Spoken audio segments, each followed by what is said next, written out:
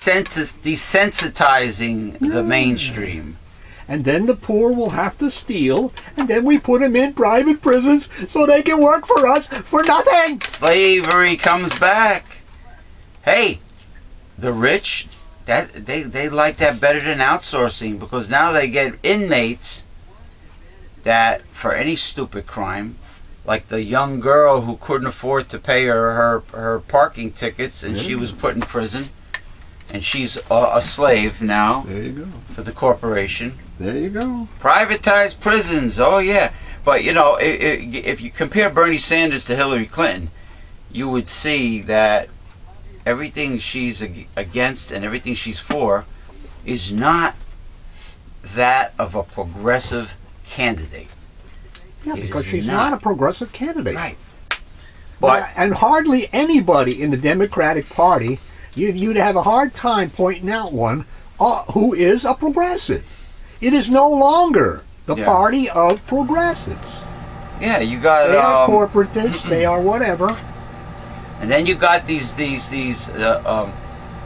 feminists that all they care about is putting a woman in the White House. Well, that is a very selfish agenda, to say the least. Instead of thinking of the overall picture, you know what I mean? Instead of thinking of the good. Well, we've always had a problem of picking the right one. Okay? Because people are not thinking logically and paying attention to it. They rather post photos of their kittens and cats and dogs and children and what they had for lunch and dinner, but they don't care about politics. Gamma is a go. Didn't you ever see that commercial for Optimum? Maybe I didn't.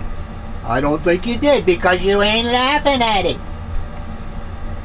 They set up, it's Optimum Online, you know? Right. They set it all up, and then the guy says, Gamma is a go. And then it comes up, the Wi-Fi or whatever they're hooking up, and Gamma's on the Wi-Fi, on Skype or something, and the kid, the little baby's over there on the other Skype, and Gamma's going, making the kid laugh. That's it, man. It's all about Gamma. It's all about today's American imbeciles. The de-evolution, like the group Devo. De-evolution of society. Now, speaking of, let us sink our teeth into these readings. Oh yeah, when the goddamn furnace comes on. Oh, I didn't plan that. Oh, you did so. Let me check the time. We had a long pre-New Year's Eve banter. During the recent Democratic presidential debates, Hillary Clinton and Bernie Sanders described starkly different philosophies on national security and domestic issues. On foreign policy, Sanders called Clinton an interventionist who continually wants to depose dictators overseas without considering what comes next. Clinton voted for the Iraq War that deposed Saddam Hussein and created ISIS. Yeah, you get rid of one dictator and you end up with a very unstable country. She urged President Obama to attack Libya and depose Muammar Gaddafi. By the way, did you know that under Muammar Gaddafi there was free schooling, free health care, blah blah blah blah blah blah blah blah blah. Everything was paid for in there was no ISIS there either. There was no ISIS there. This but is you know, Americans don't like that stuff. We don't like the government paying for stuff for free. But they for like you people. But they like to get the handouts. The rich Republicans that do nothing but take vacations from Congress. They like to get the rich, the free handouts. Yeah, now you were talking about Muammar. This is not Larry Marr or Curly Marr. This is Muammar. Okay.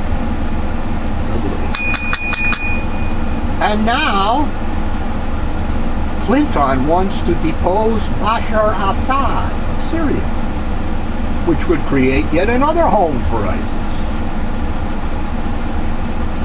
Sanders does not generally favor international intervention, and touted his role in opposing the war in Iraq, which he called one of the worst foreign policy blunders in the country's history. And wasted the most taxpayers' money than probably any other spending blunder in U.S. history. Sanders says the United States should not fight Assad and ISIS at the same time. The first task is to bring countries together to destroy ISIS. Yeah, and why was Netanyahu, the other right-wing scum, why was Netanyahu's Israeli troops chatting in a friendly manner with ISIS troops at the border? Interesting. So was McCain.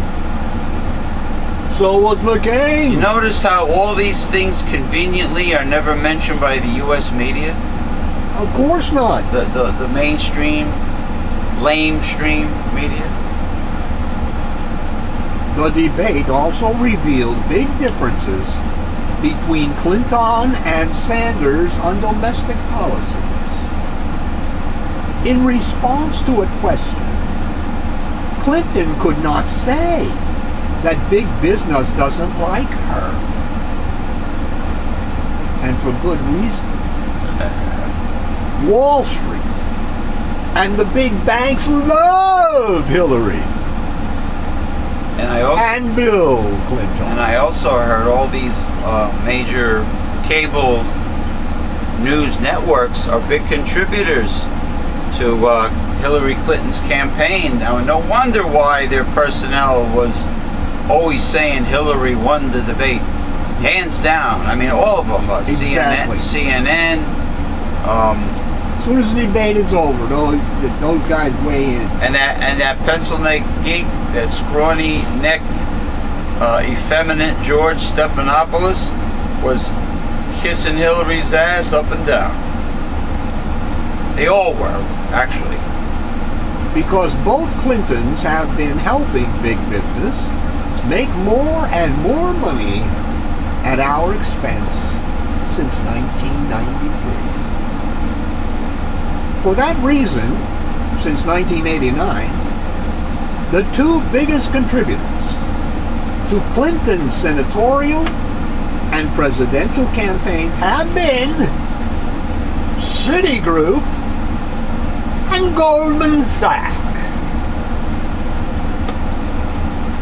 With Goldman Sachs actually having had a fundraiser for her in 2008. Clinton wants to continue her failed neocon hawkish policy. And she has a very close relationship with Wall Street. While Sanders has always been fighting for democratic issues. For a Democrat voter, the choice is clear. Sanders for president. Yeah. I say the same thing. Feel the burn in 2016. Feel the burn. Democratic socialism all the way. And I also would like to dedicate this pre-New Year's Eve 2016 show. I want to dedicate it to all of America's unions. In this case, United States Postal Service, the Postal Union. Here's a very nice die-hard metallic cast, die-cast replica of a United States postal truck. So I salute all unions. Go Union. All of them, every one of them. All right. And the United States Postal Service, as well as Bernie Sanders for president. Go Union. Support your unions, every one of them. All right. And what I didn't say yet is I want to I want to say greetings to my near dear friend in Osaka, Japan, Miho. Hello, Miho. I would like to send greetings, holiday greetings to my Facebook administrators, the top ones, Mr. Sasha Boyle, Mr.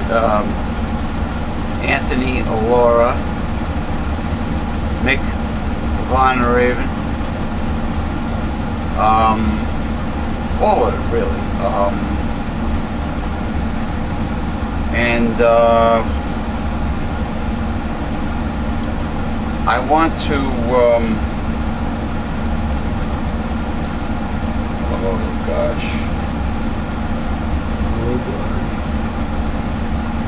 Yeah, I don't have that many really administrators left, because an administrator must be proactive and dedicated, like yours truly, James P. McDonough.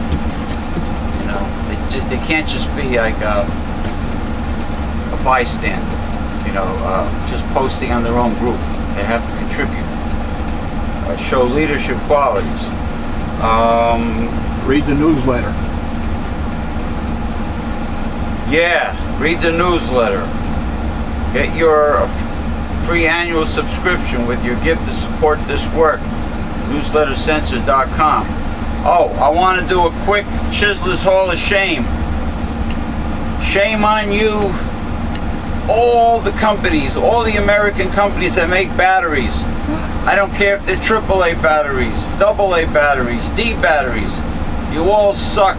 They all have obvious built-in obsolescence. Every time I put a new battery in my LED flashlights, I don't use the flashlight that often. Usually when I need to find something. It mysteriously goes dead rather quickly. Which means they're just like appliances, burn out quickly. And they all seem to be made by American companies. There's a pattern here, a pattern of deliberate built-in obsolescence in batteries.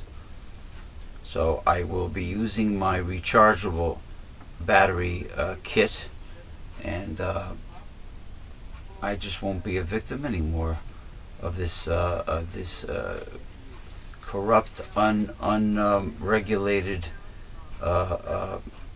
dishonest capitalism we have under the Republican Congress.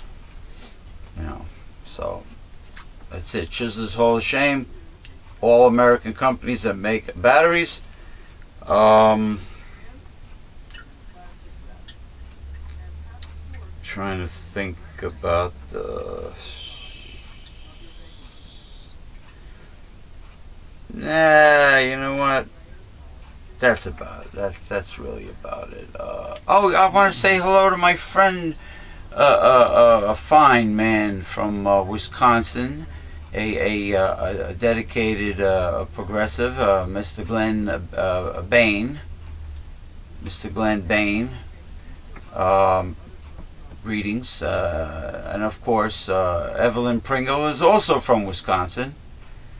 You know, it's amazing how a traditional blue state turned so red as far as the voters in Wisconsin go. It's just it's puzzling. Same thing with New Jersey.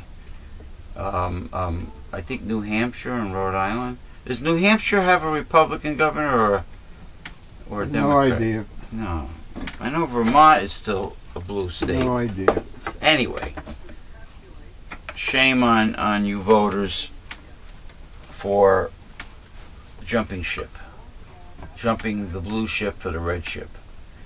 Alright, continue. Stephen Colbert may not respect much of what Donald Trump says, but he does admire the Republicans' ability to craft the message that many voters are responding to. The message, yeah, sure. There is a populism to Trump that I find very appealing, Colbert said on an interview to be shown on CBS's Face the Nation on Sunday. And it's only this. The party elders want him to go away. Big time. But the people have decided that he's not going to. Well, that's why he has so much charisma, because he's invoking feelings that are already in these individuals that live way out yonder in them right-wing states. The Tea Party people, because they don't like the established candidates like McCain and Romney, you know, and then they lose. They want a conservative, a real conservative. They want a radical right-wing. Don't use that word. No, not radical. I'm tired of them using that word wrongly. Extremists. There you go. They want extreme a conservatism, which you might as well call it fascism. Mm-hmm.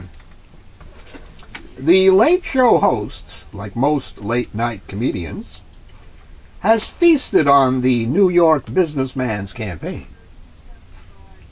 And he makes it clear that he disagrees with many of Trump's more than a little shocking policy proposals. But his ability to attract support in the face of establishment rejection is the one saving grace of his candidacy.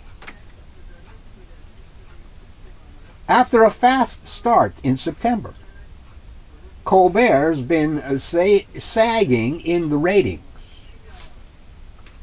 against competitors like Jimmy Fallon and Jimmy Kimmel. Well, I mean, Stephen Colbert, he's pretty damn good, but he's no David Letterman. I think I don't know. Jon Stewart, I heard he came back or is coming back, but I know Colbert. He has like a dry sense of humor. Yeah. Yeah. It's a sarcasm. I would say like a UK, like a British. Yeah, he's not British type of humor. He's not like, slapstick. Monty Python. Yeah, he's not a Monty Python. He doesn't have the comedic charisma and the personality to really get you cracking up. Like in other words, Steve Ferguson, the Scottish man, has a comedic charisma. He has the personality. You just look at him and his facial expression and you laugh before he opens his mouth, because that's how he is. But Stephen Colbert pretty much has he smiles, but he has like a poker face when it comes to his comedy. Laid back. A poll found Colbert is more popular among Democrats than Republicans, perhaps a vestige of his character as a blowhard political commentator on Comedy Central's The Colbert Report. Well, Colbert is I used to think he was moderate, but I think he's more to the left. Moderate? He was playing a conservative. In other words, he was doing satire. Yes. And a lot of idiot teabaggers thought he was a fellow teabagger. That's correct. They didn't believe, they didn't recognize the satire. They never do. They don't recognize satire. They don't recognize sarcasm. They don't recognize logic. Okay? He's one of us. He's one of us. Colbert told the Face the Nation moderator John Dickerson that one of the reasons he ended the Colbert Report was a sense that people were getting tired of divisiveness. Well, whether you're tired of divisiveness or not, we have more divisiveness now compared to any other time in history. We have the divisiveness, and it's growing. So being tired of it doesn't seem to be changing the reality of it. Yeah. You know, I mean, Donald Trump certainly helped with the divisiveness, but he only played upon the feelings of hatred that were already there in these particular Americans. Yeah, but that kind of divisiveness is on a scale down. It's the problem in the House Republicans that can cause damage to the actual country. You know what I'm saying? Well, they care more about their agenda. That's correct. Than they do about the country. That's correct. The good of the country. That is correct, sir. And it's not just sabotaging President Obama. It's not just racism. It's the agenda of perhaps instilling a one world, new world order government, enslaving the population. No. It's just having their way and cutting government down on the side that helps people. Not the military side. Because because honestly, same old bullshit. They're just paid off. You know. They're representing. Well, that's their ideology now. That's not paid off. They get paid off to carry through their ideology. You mean but they actually like? That is one of their beliefs. And believe in their stupid, unproven ideology. Yes. So you don't think you think people are reading too much into it when they start talking about secret societies, one world governments, NWOs? Absolutely. You don't think they're that sophisticated with their agenda? No. The Mitch McConnells, their the Paul Ryans. Is to hurt the little guy. Period. But what about the agenda of the privatized prisons? That's to hurt the little guy. Who do you think's going into the prison? I think that's pretty serious. It is serious. Taking people for minor crimes it's serious that the United States is #1 in incarcerating its people. Yeah. #1 against China, against Russia. Come on! And they're getting free labor from it also. We are going to break for lunch during our New Year's 2016 show. All right, we'll see it. We'll see it. Yeah, prenup. We're signing a prenup here. Yes, and if all goes well, you will hear from. I hope so. I hope we don't have technical difficulties this week, but hopefully you will hear from our voiceover artist William Hamilton Morrow III with promo. Oh boy! And his words of wisdom, if everything goes well. Oh boy.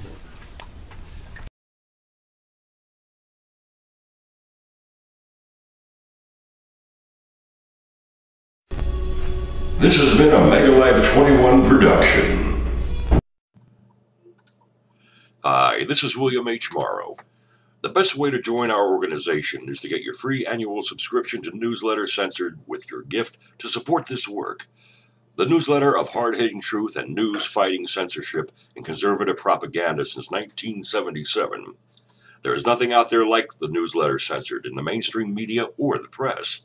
This newsletter is the very best way to join and be a part of our organization. We're living the end times, so you need Newsletter Censored. Go to www.newslettercensored.com. Hi, I'm William Morrow. Wake up, people, because the truth is often, very often, a very, very hard pill to swallow. Hey, listen, for the real hard-hitting truth, you need Newsletter Censored. And now, back to the show. Bye-bye.